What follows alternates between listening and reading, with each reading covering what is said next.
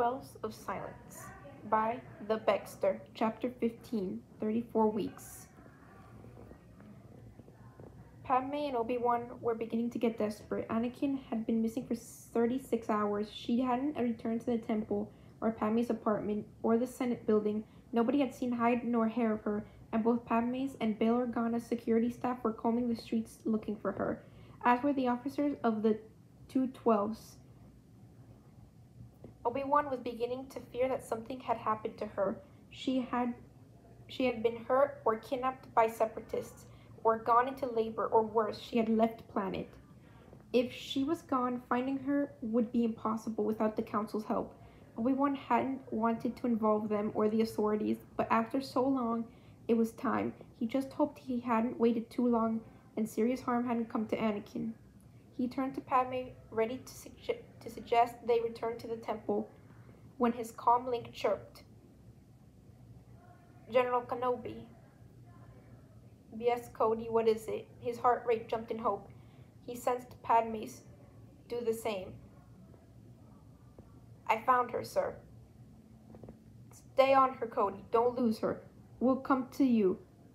"Where are you?" "A mid-level tavern by the name of Zal's."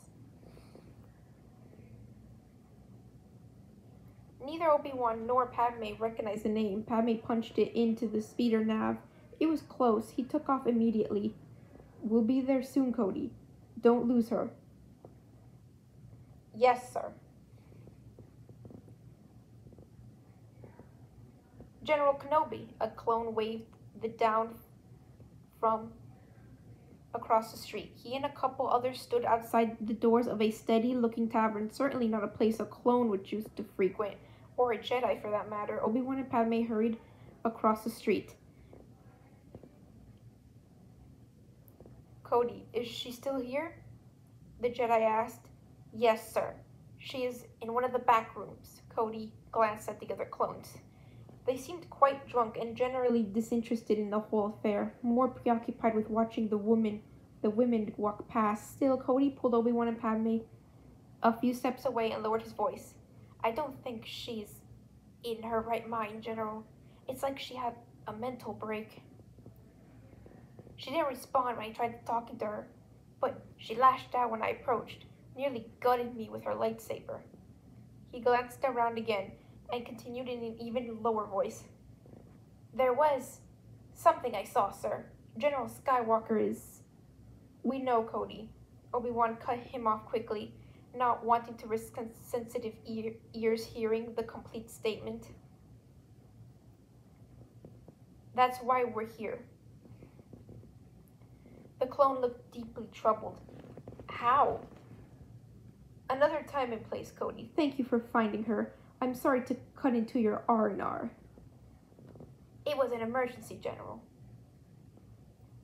Who are the others?" Obi-Wan asked, nodding to the gawking clones.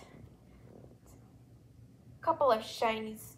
They're due for a write-up for public intoxication."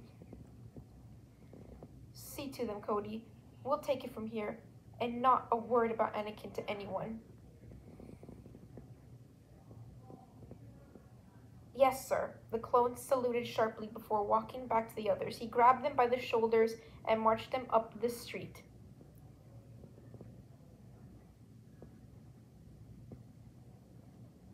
Obi-Wan and Padme stepped into the tavern. It was noisy and crowded. The stench of liquor, questionable food, body odor, and smoke hung heavily in the air. A few scantily clad serving girls wove their way through the crowds, expertly balancing trays laden with food and drink. Nobody paid them any mind. Obi-Wan nudged Padme towards a back door. It led to a stairwell, and the two climbed. The noise was cut significantly on the second floor. 5 closed doors faced them along a short hallway. Padme and Obi-Wan both moved to the farthest door. "I'll go talk to her first," Obi-Wan said, stopping outside the door. "If she is as bad as Cody said, I might have to talk her down." Padme opened his mouth to protest, but Obi-Wan was already moving. The Jedi slipped through the door. Obi-Wan barely had time to deflect the glass being hurled his way. It shattered against the wall, just a few inches left of his ear.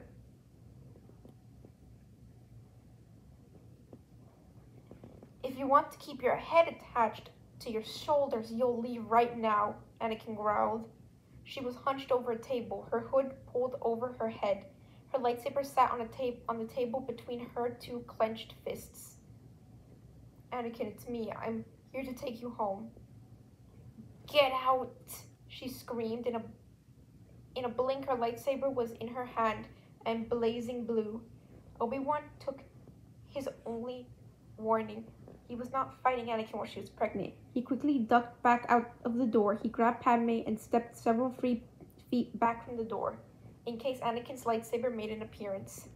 What happened? Padme asked immediately. It's not good. She didn't even listen to me. Maybe I should go talk to her. She's dangerous right now, Padme. I don't know if she wouldn't attack you. She's not in her right mind. Maybe she's just feeling threatened. You were fighting with her and she's associating the clones with the Jedi. That's probably why she lashed out. Let me try and talk to her. I might be able to get through. It's possible, but she's too unpredictable right now. I don't want to risk it.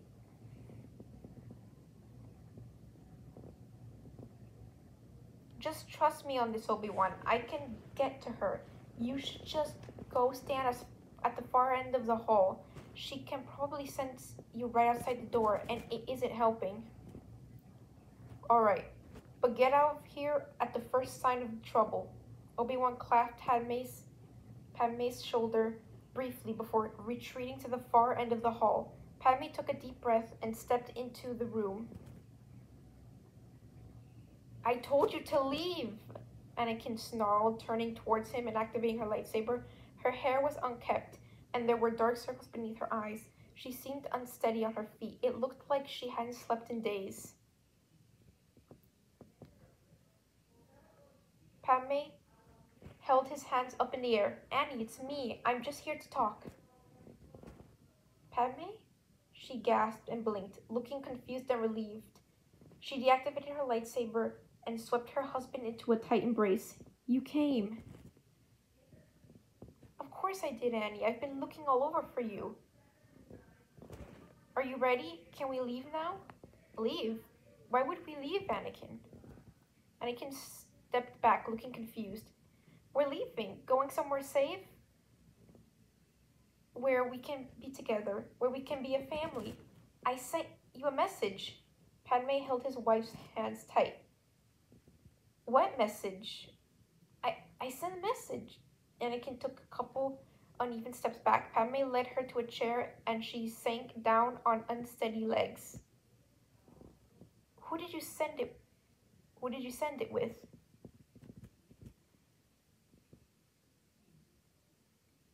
I sent a message, she insisted, blinking rapidly as if trying to clear something from her vision. When, Annie? When did you send it? Who did you give it to? Her next statement came out soft and unsure. I sent a message, didn't I? Padme swallowed back his tears. I never got it, Annie. I never got the message. I've been so worried about you. I didn't know where you were. I was afraid you weren't coming. I waited so long. I thought you had decided to leave us. Never, Anakin. I would never leave you. I love you with all my heart, and I always will. Padme held his wife close, just happy to see her alive and unhurt. Come on, let's go home.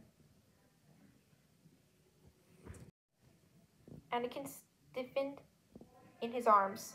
I don't want to go back to the temple. No, Annie, we're going home. He supported her as she stood up. She wavered unsteadily on her feet and leaned on Padme. When was the last time you slept? Don't remember. Padme led her out into the hall. Obi-Wan was still standing by the far door, but he rushed forward when they came out. Anakin, thank goodness you're all right. He reached a hand out to help, but stopped short. Anakin didn't meet his eyes. Let's get her out of here, Padme suggested gently. giving no hint that Anakin was gripping his shoulder quite painfully. Of course. Anakin, let me fix your hood. Anakin said nothing as he pulled her hood up and readjusted her robe, making sure everything was still hidden beneath the outer layer. He stepped back only when he was satisfied that it was unlikely that anyone in the tavern would recognize her. It was a slow, unsteady walk to the speeder, but they got Anakin settled into the back seat and took off quickly. Thank you for your help, Padme. I should get her back to the temple.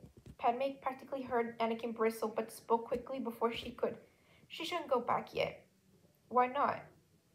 She's still on edge, Obi-Wan. She's exhausted and frightened and flighty. If you take her back to the temple, we'll just end up at the same place in another day or two. Let's take her back to my place. It's neutral and safe. She can rest there. Obi-Wan stroked his beard. You may be right. You know, I'm sitting right here, Anakin muttered darkly from the back seat. Both Padme and Obi-Wan cringed. Sorry, Anakin, Padme apologized to his wife. What do you want to do? I don't want to go back to the temple yet, she said, crossing her arms tightly and looking pointedly at the floor. They all agreed, and Padme took them back to his apartment. He immediately took Anakin back to their bedroom and tucked her in, telling her to rest and promising that he would take care of everything. Anakin fell asleep almost immediately. He left her to rest and went to send Obi-Wan off. He knew the Jedi was concerned about Anakin, but he also knew his wife did not want to see him in the foreseeable future. She's sleeping, he announced to the Jedi, walking back into the lounge. I have a feeling she'll be out for the rest of the night. I'll call Bail and tell my staff to call off the search. You don't have to stick around, Obi-Wan. The Jedi nodded and walked back to his speeder. I should make sure her absence hasn't been noted at the temple. Are you sure you'll be okay? What if she's still unstable? I know how to contact you if anything happens, Padme assured him. He paused for a moment. Anakin's behavior weighed heavily on his mind. He wasn't sure if he wanted to bring up his concerns to Obi-Wan. What's wrong? The Jedi asked, sensing his hesitance. I'm just worried about Anakin.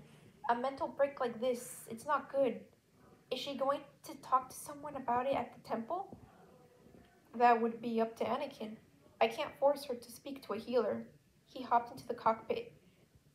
Besides, I'm sure what happened was just a combination of stress and lack of sleep. And hormones. He didn't sound as convinced as he tried to convey. Anakin has always been a bit rash when under stress. Not like this, she hasn't. We'll see how she's feeling after getting some sleep, and tomorrow I'll encourage her to talk to someone about what's troubling her, Obi-Wan concluded, trying to put himself and Padme at ease. Right. We'll see how she's feeling tomorrow, Padme echoed uncertainly, waving Obi-Wan off. The speeder disappeared into the constant flow of Coruscant's traffic. Padme moved on to call off the search, assuring Bail that Anakin and the children seemed to be fine. Both his staff and Bail's deserved a gift for their efforts, but he would figure that out in the morning.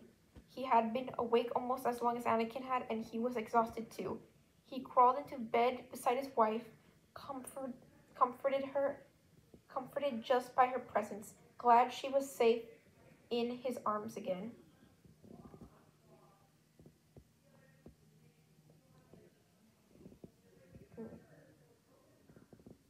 Anakin woke up before dawn, wrapped up in Padme's arms.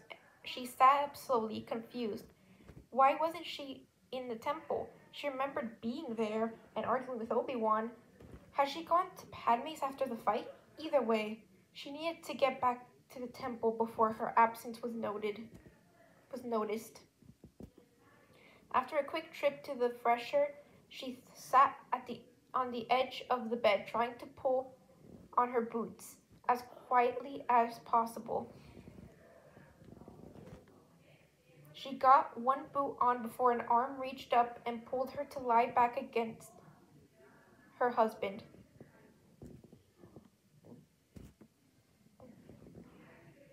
You don't have to leave so early, Padme mumbled sleepily. Obi-Wan knows you're here. No need to sneak back. He what? Anakin's heart hammered in her chest. Why did Obi-Wan know she was here? Padme woke up more fully and sat up with his wife. Annie, don't you remember? We brought you back last night. Memories came back to Anakin. The last couple days were a hazy blur, but she definitely remembered being brought home last night. Oh yeah, I forgot. Guess I'm still waking up. She chuckled, dragging her hand over her eyes. I should still get back to the temple before anyone else notices I'm gone. Padme placed his hand over hers. Annie, with what happened, I just want to make sure you're alright before you go. I'm fine. I just hadn't slept in a few days. The twins kicked me something awful at night. I was just overtired and stressed. That's all. Annie, if you're so stressed, maybe you should talk to someone. I'm sure the council would give you leave from your duties if you asked. You're 34 weeks pregnant.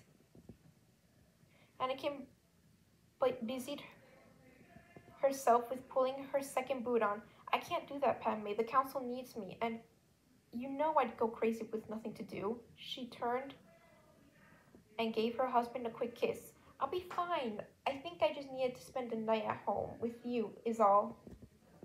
Anakin. Alright, I'll talk to a healer about it, okay? They kissed again, but Anakin pulled away sooner than either of them liked. I do have to go, though. I'll see you later. Padme got up to see her off. They parted ways with a final kiss and a heartfelt I love you.